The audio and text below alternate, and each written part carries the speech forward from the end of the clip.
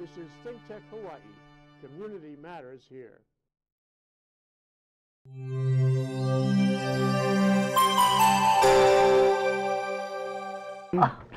Bingo! 4 o'clock rock. Here we are on Hawaii, the state of clean energy. And today we're going to talk about the state of clean transportation. HDOT, that means Hawaii Department of Transportation update. Okay, and our principal discussion is Hawaii's transportation sector marches toward clean energy with Maria Tome and Darrell Young from DOT. So we're going to have a little news first, though, from Hawaiian Electric Company. So Peter Rosek, spokesman. Oh, what's happening? Well, we announced today that we are looking for developers of renewable energy projects who are interested in coming to Hawaii. And last December, we put out a request asking landowners who were interested, perhaps, in talking to these kind of developers to let us know. And they gave us their names and some information. And now we have a list of actually a very impressive list, longer than I expected, of landowners across our service territories who are willing to talk to developers about having some kind of renewable energy on their property. And now we're telling developers we have this list. And so, you know, we're confronted with a really gargantuan task, 400 megawatts of clean energy added to our system, clean generation added to our system in basically the next 5 years. That's unprecedented. We've never done that much of any kind of generation, much less renewable.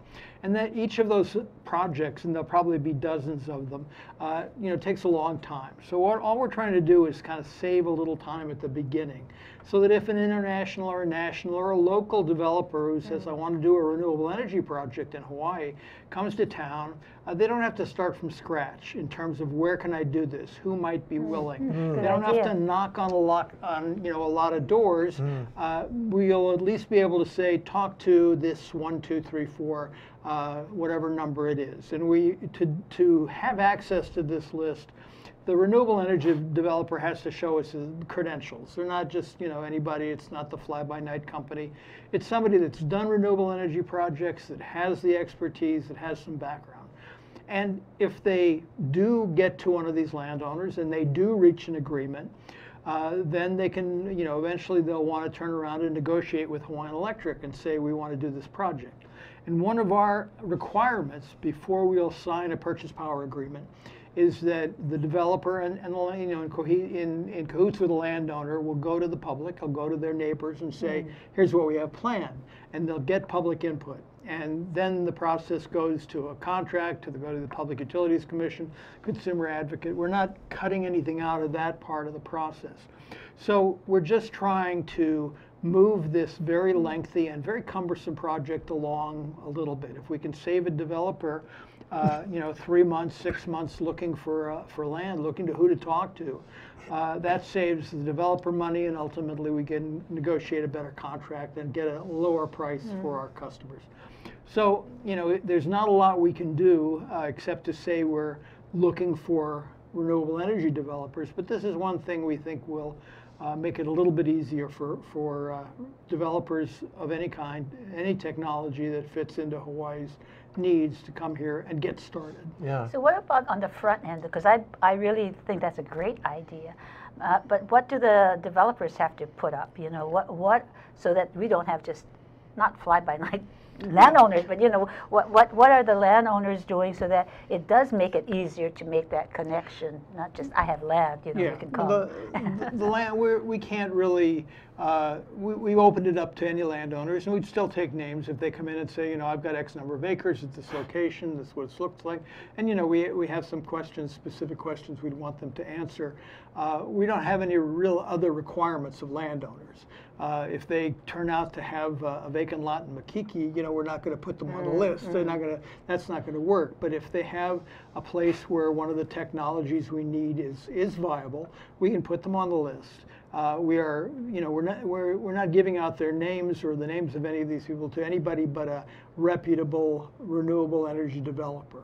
And anybody can come to town, but we don't want to give a head start or try to save this time for anybody, but some company that can say, look, we've done this number of projects in this number of places, they were successfully completed, you know, just to show we have a staff, we have the resources, you know, we've been able to get loans in the past. each company may have a different sort of set of bona fides, but we just want to have some proof that it isn't somebody that incorporated their, renewable energy and storm door company yesterday in South Dakota. We want to have people, developers who are reputable. And they have to work with the landowners and vice versa, and they have to do their due diligence. We're not involved in any of that. We're kind of doing Match.com, and we're not even going to set up the first date. We're just giving these guys phone numbers and say, here's who you call. Here are landowners who've said they have this kind of land at this kind, and they're willing to talk to you. And after that, the landowner and the developer have to negotiate, and the developer has to figure out what's possible and eventually come to us and say, we've got this land, we've got this financing, we've got this, let's negotiate. And we will, before too long, put out what's called an RFP, a request for proposals, because the process for procuring, for actually getting contracts, is very strictly laid down by the PUC. So we're not circumventing any of that. We're simply saying, let us give you a little bit, a list of speed dates to look at. And then you still have to go through all the stuff. You still have to get your blood test and get your marriage license and all that stuff. But if we can save a developer 3-6 months at the front end, we've got to do all this in 5 years, and as I said, nobody's ever in this state has ever done any kind of, 400 megawatts of any kind of generation in that short a time frame. We all know how long projects take and the obstacles they face, and that's good. I mean, we're not saying that's not a process, because we don't want just anything. We don't want just anybody. But on the other hand, if we're going to get to clean energy by the milestones we have to get moving. And behind all that, I would say, there are federal tax credits right now that exist for renewable energy projects. And they are either going to disappear or be staged down over the next 3 to 5 years. And anytime a developer can get a tax credit, we can say, give us a lower price. And the lower price we get is the lower price that our customers have to pay, because we don't take a profit. We don't mark up any kind of energy that we buy from companies like that. So we have a reason to move quickly, both for the reason of wanting to get to 100% and for the reason of wanting to get to the best deals we can. I guess one of the things, Peter, because way back when, for a while, there were cultural maps, that there were that I think the UH did for us, the policy forum, and so if you could kind of call out those types of landowners, I mean, you decrease the pool, but it's a more effective pool because they don't have to go, with protesting, why you're building on my land when it's not available. Sure. So, that kind of thing. Anybody that comes to town is going to very quickly learn that it's, just getting the phone number is not enough. You have to you have to look at the community, you have to look at the owners, you have to look at cultural concerns, all those things. We're not trying to circumvent that. We just have a list of landowners, big and small, across the territory, the 5 islands we serve, who said, we have some land, we believe it could be available for renewable energy. Let people come and talk to us. And that's all we have, and that's all we can offer. We also have some information about what the circuits are like, so that if you're going to put a renewable energy project way out in the country and you don't have a wire to bring that electricity to the grid, that increases the expense. So somewhat, and as you know, the circuits are not infinitely able to take more power. They have to be upgraded, or work might have to be done, or whatever. And we're going to also be able to supply some of that kind of information to say, okay, there may be land out at this place, but it's also going to entail upgrades to the 46 kV circuit or whatever. So those are things, and the cultural part, and the just the whole Hawaii tradition of the way things are done here are all going to be part of what a developer has to face. It's a great idea. From here, or whether they're from somewhere. Is this your idea, Peter? Yeah, I thought of it just before I came over here. When does this start? When does this all start? It starts right now. We asked in December for landowners to come forward. They did. We've compiled the list, and today we put out a news release saying, and we're going to put it out in other ways to reach developers across the country, around the world. world. As you know, a lot of the renewable energy development here is funded by companies in Japan or mainland companies or Canadian companies. We have some local developers who've developed renewable projects, but Hawaii's capital poor, as we all know, and it's going to take outside investors coming here and saying, I'm willing to take a chance on doing business in Hawaii, and I'm willing to, because I love the place, or because it's such it does have great opportunity for us to do whatever kind of project we do. And so many good things about this. One is that it shows that Hawaiian Electric is innovative and creative. This is an innovative and creative idea. Number two is that it will bring people together where they might not otherwise come together. Number three is it will bring foreign capital in, which is necessary. It will also allow a kind of it's a sticky field. You know what I mean? It's like Hawaiian Electric is saying these guys we can't vouch for them, but they're good. They're good enough for us to put on the list. So it's a credibility point, and it's also going to, just in the same vein, it's also going to make the point to anybody involved that if they screw up and get involved in a mess, they may not be on the list anymore, because you can't afford to have messes. Right. And finally, and you mentioned this, is that it will expedite the whole process. Right. And this leads me to my next question, which we only have a minute left here, and that is, what is the relationship of this, expedition measure to PSIP and to the approval of PSIP? Okay. I got to stop you right there. Acceptance of PSIP. The Public Utilities Commission said, okay, third try a charm. We're going to accept this. We didn't like your IRP. We didn't like your first PSIP. Finally, okay, we're going to accept this. And they made a lot of criticism, as you know. And they had a lot, but we're very glad we have now a starting point, a PSIP that is accepted with a lot of stipulations and a lot of warnings about, we're going to scrutinize every project at every cost and everything very closely, as they should. And the relationship is that we are committed in that power supply improvement plan to this 400 megawatts of renewable energy in 5 years to reach the milestones which the state government, which the legislature and the governor have set for us. And we have put a number of things in the PSIP, including doubling the amount of rooftop solar by 2030. In other words, from about 80,000 homes and businesses to about 165,000 homes, very ambitious. And now they say, okay, that seems like, we hope that's doable, and now you got to go make that happen. So this is part of making it happen. This is absolutely so you're implementing the PSIP right now, today. This is making it happen right now. This is getting the ball rolling. And, the inertia, the hardest part is giving it the first push.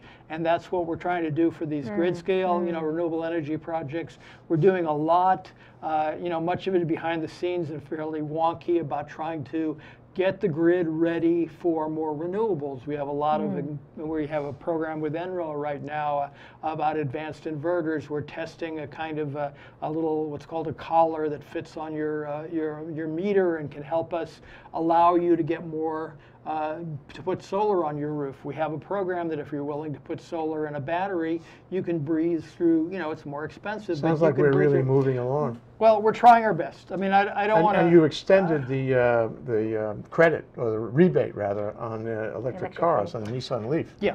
That's very good. Well, we've working with Nissan. All credit really is to them.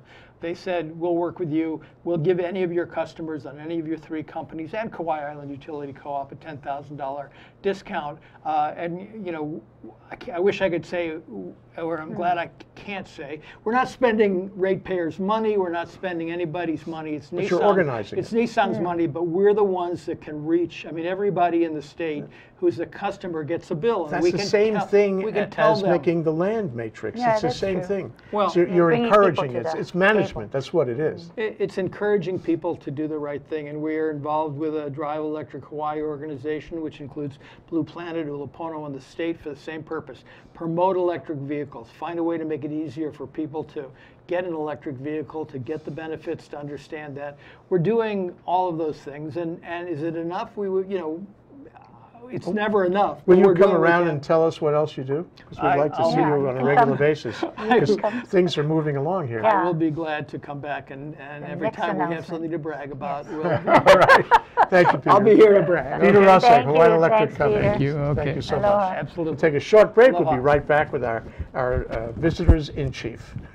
You're watching ThinkTech Hawaii, which streams live on thinktechhawaii.com, uploads to YouTube, and broadcasts on cable OC16 and Olelo 54. Great content for Hawaii from ThinkTech. Living in this crazy world, so caught up in the confusion, nothing is making sense for me and you. Maybe we can find a way, there's got to be solution, how to make a brighter day. What do? We've got to give a little love, have a little hope, make this world a little better. Try a little more, harder than before.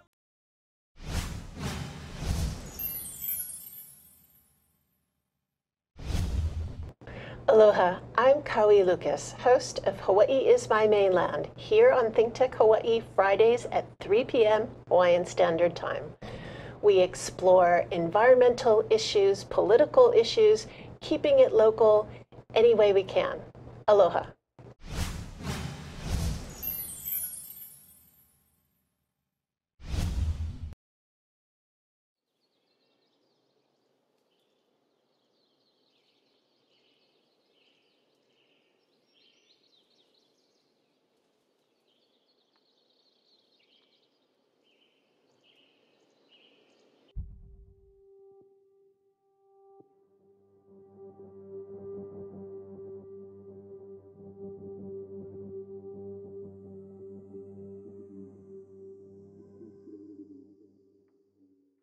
Freedom. Is it a feeling? Is it a place? Is it an idea? At DiveHeart, we believe freedom is all of these and more, regardless of your ability.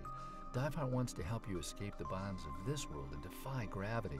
Since 2001, DiveHeart has helped children, adults, and veterans of all abilities go where they have never gone before.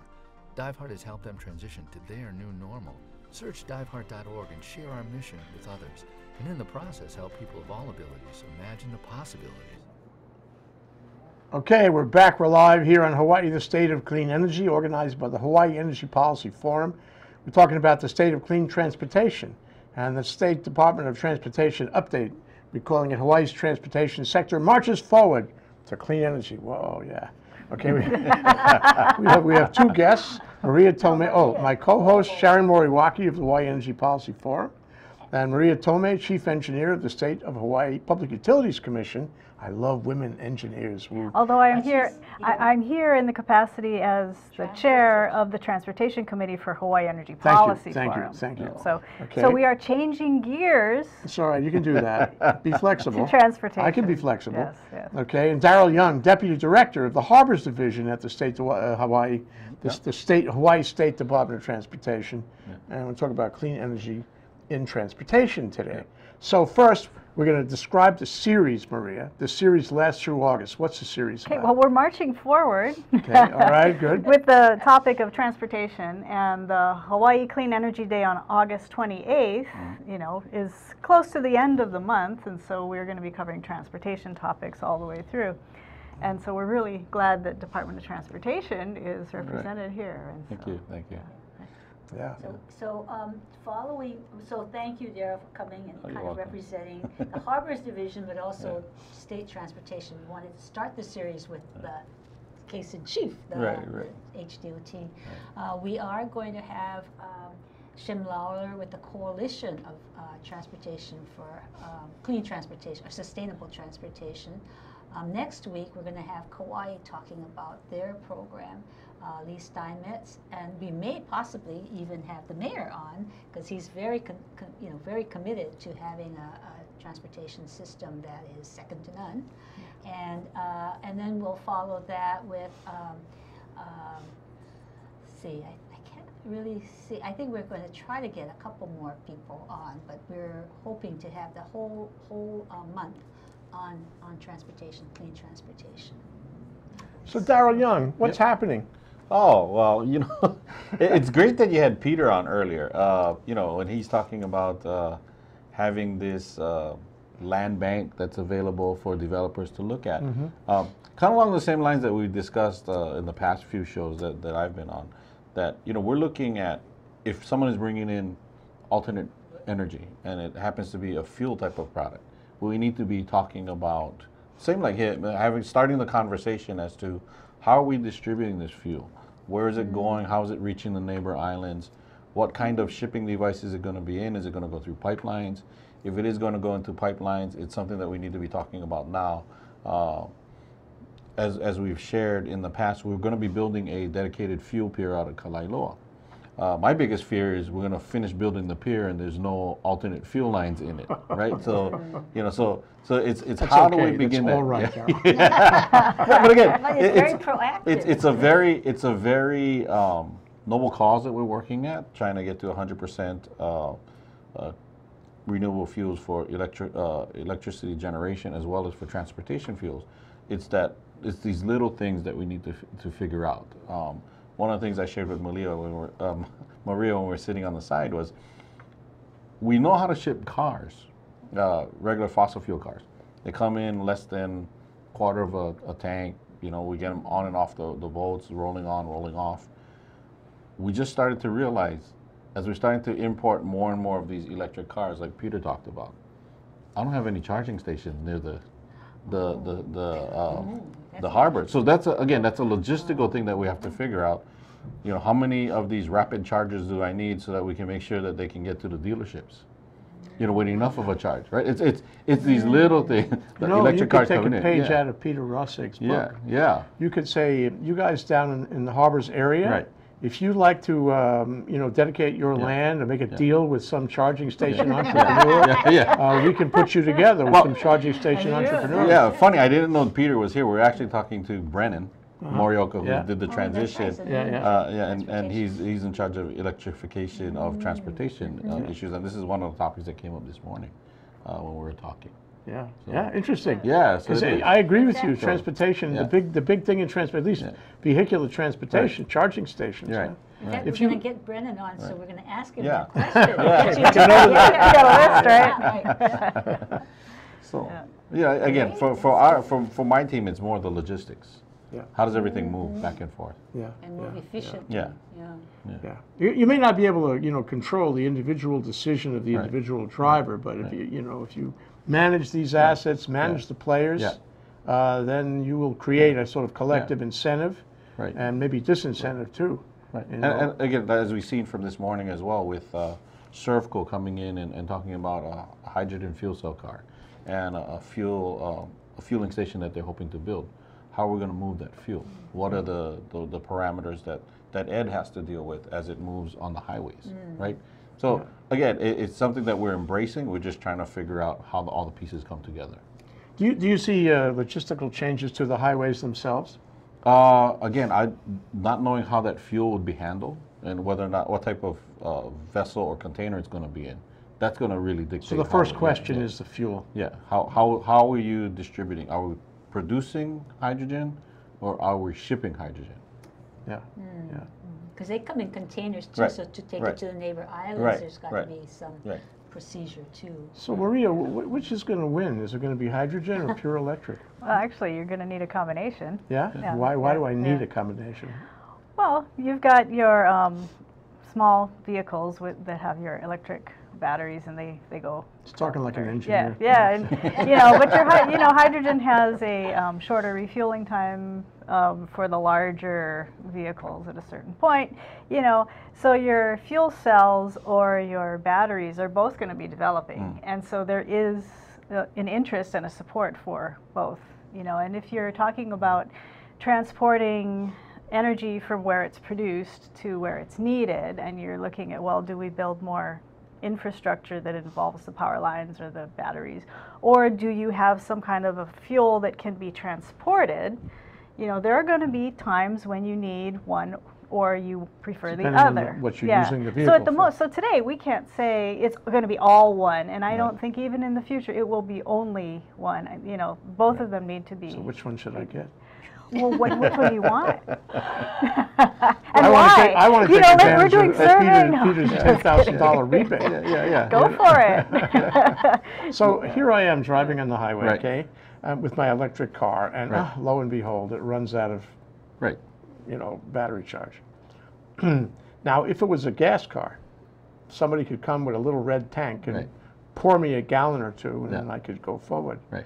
How do you get my electric car off the highway so I'm not jamming up traffic? So my understanding, again, this is just my brief understanding in the short conversation we had this morning, is they actually have mobile units of rapid charge units, but they're the size of like a large ballroom vacuum cleaner. You see the stand-up ones that are almost like a Zamboni. Is that the Moby? Yeah, yeah, I think so. Moby makes yeah, those, yeah, yeah. But again, it's how does someone get that heavy equipment to you, right? Is it in the back of a truck? Yeah. Is it part of the freeway patrol? Yeah. We don't know, and I think that the private sector will outpace what it is that we're thinking about. Anecdotally, I remember the story that we had where, someone is saying, "I'm shipping a Tesla. Where's my charging station in Molokai?" I don't know. Not. Right. Right, but I've already bought the car and it's on its way. Uh-oh. Send it back. Did anybody check? Right. But again, so the private sector is outpacing the infrastructure, and that is all I'm trying to say, is that we need to have that discussion on how the infrastructure catches up. While I was traveling, you Yeah. heard me, I just Yeah. came back from a trip, I was thinking about this very thought. Not necessarily anticipation right. of this discussion, but I was thinking that a young entrepreneur, Yeah. well, an entrepreneur of any age, Right. okay? Let's be fair about that. No discrimination, okay? Could say, give me a place. It Right. doesn't have to be, 10 square feet, whatever it is. Give me a place, and I will install a charging station, and I will pay rent to the owner, and I will pay, for the charge. I'm talking about electric, of course. I will pay. In fact, I would do both. I would do hydrogen and I would do electric, both in the same station. Right. So Maria will say, "Good for you, Jay." Yeah. And I will pay rent, and I will charge for the charge or the hydrogen, Right. and I can do this cheap in various places around the city. And all you have to do is somehow, I don't know the level of incentive, somehow incentivize me to get into this business, Right. and then I would build 10 of them, maybe. Right. Maybe I'd have an income out of that. Right. And then you incentivize a lot of people, and would the state ever consider doing that? Would you have to do the RFP process on that? Probably, if it's a use of state lands, use of state funds, and you run into the environmental assessment or environmental impact statement. So, there is a cost of working with government, and we're trying to figure out how we allow that entrepreneur to recoup that right, over time. Yeah. So how But I would mean- you do that? Because you've got the harbors, and it's right Yeah. there when Yeah. the ship comes in. It's like right there. So what can you do to get that land when they're, especially in those places that are Yeah. not being used? Yeah. Well, What would it take? for us, when we're talking about charging stations, these are charging stations behind our security line. So, that's what we're looking at right now. It's how do I get it into public domain, right? So you're talking about someone's driving around and they need to find someplace to Oh, fill it'd up. be on my Right. GPS Right. app. Tell me exactly where it's right. Mine would be behind a security fence where you would need the type of security cards that we have in order to get there. It's more for how do I supply those vehicles as they're coming out to As the they're coming dealership. off. Yeah. No, these are important. But they're both That's they're important. both things to look at. Yeah. Because if you can't get it off the Yeah, yard, yeah. it's stuck in there. Right? Yeah.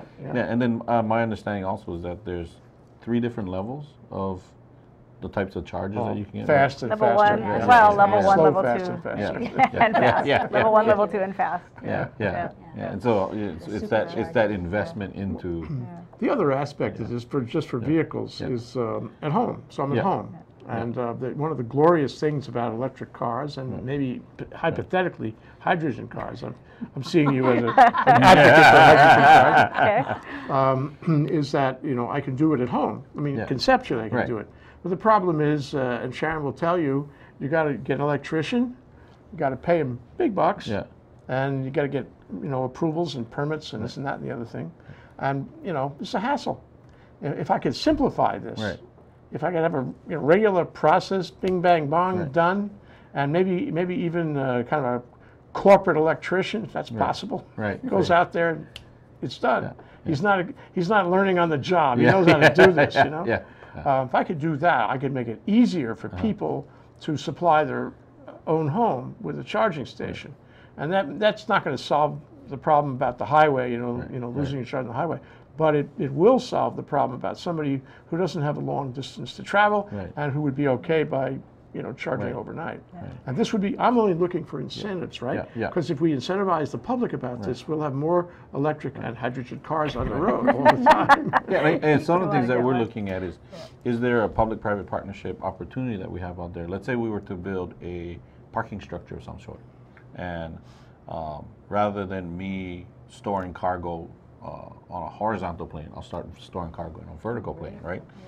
So could one floor or several floors be open to the public, and then the other floors be secured and be just cargo?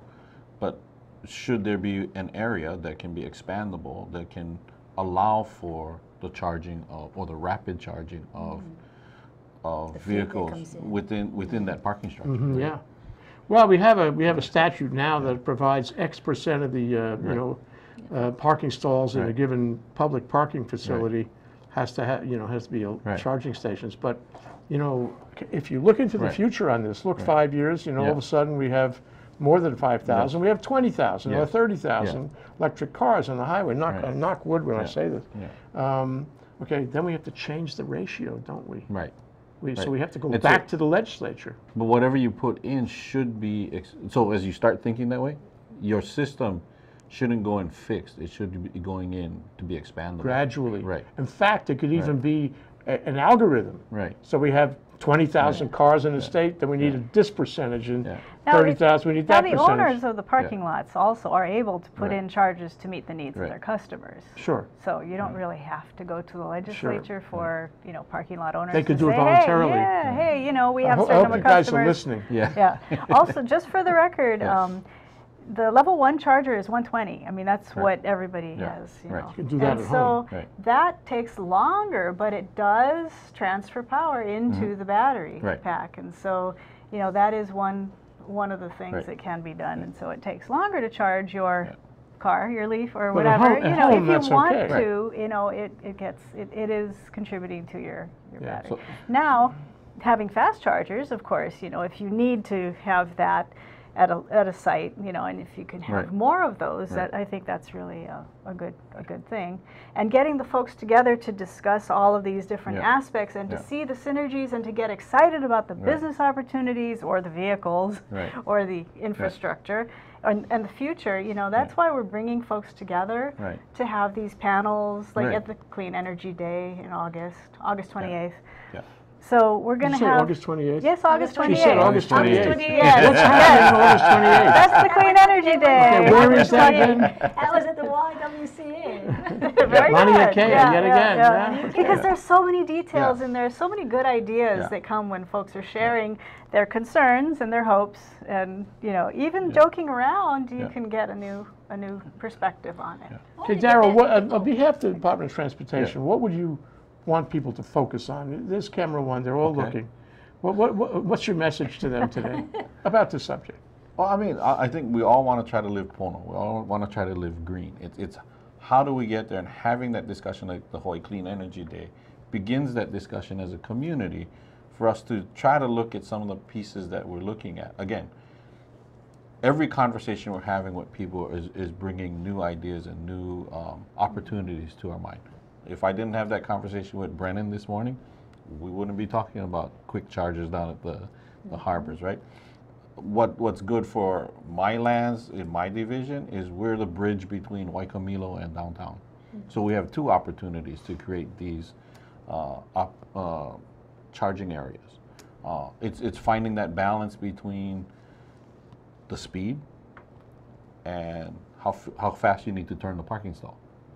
Yeah. Right. Could you just put one more little word in about fuels, because I know that's your area, because it all comes in through the harbors, and that's an important part. Yeah. So for us, our two busiest harbors is Honolulu Harbor, Kalailoa Harbor, and as Maria knows, our busiest harbor as it relates to fuel is Kalailoa.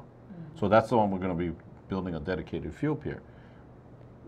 whoever is out there that's looking at it, that's interested in it, you know, they really do need to have that conversation with us, or they will be left out as we build this fuel pier.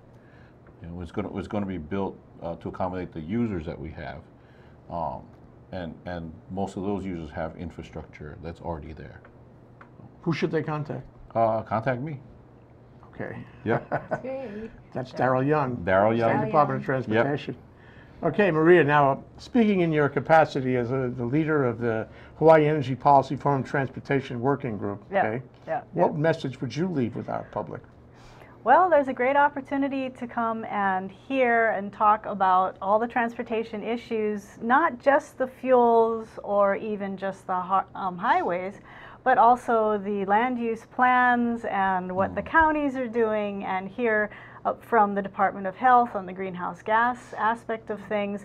You know, so we're bringing together a bunch of folks to look at this from all angles, and we're not just presenting about what's happening, although that's very interesting because things change from you know, 1 month to the next, and a lot has been happening, but also what is the vision for the future? What is the vision for 5, 10, 20, 50 years from now? Because what we build today is going to be in use, and if we go in one direction, then when we look back, we'll say, hey, you know, either we're really glad we knew that, or we did that, or we worked together, or gee, we missed an opportunity. So this is the place to be. August 28th, Hawaii Clean Energy Day. Come and share your ideas in person with other people who are also very interested. Very important discussion. Coming together, rubbing shoulders, rubbing ideas. Okay, Sharon, you are the co-host. It is now your duty to close the show. Say something profound. Profound! I think transportation and energy comes together, and really, as Darrell knows, transportation is the heart of the economy. I mean, if you can't move people and goods coming in from the harbors, going on our highways, really we're stuck. And we want to get unstuck, and we want to look to the future. And Clean Energy Day is where it starts. And the Department of Transportation also has a sustainable transportation forum that will take what comes out of the Clean Energy Day and hopefully take it forward on all fronts. So be there or be square. Okay, that's Sharon Moriwaki, co-chair of the Hawaii Energy Policy Forum. Maria Tome, the chair of the Working Group on Transportation in the Hawaii Energy Policy Forum, among other things. Okay, and Darrell Young, deputy director of the State Department of Transportation. All you guys completely invested in transportation, I know this. Thank you so much. Thank you. Thank you. Thank you. Aloha. Aloha. Aloha.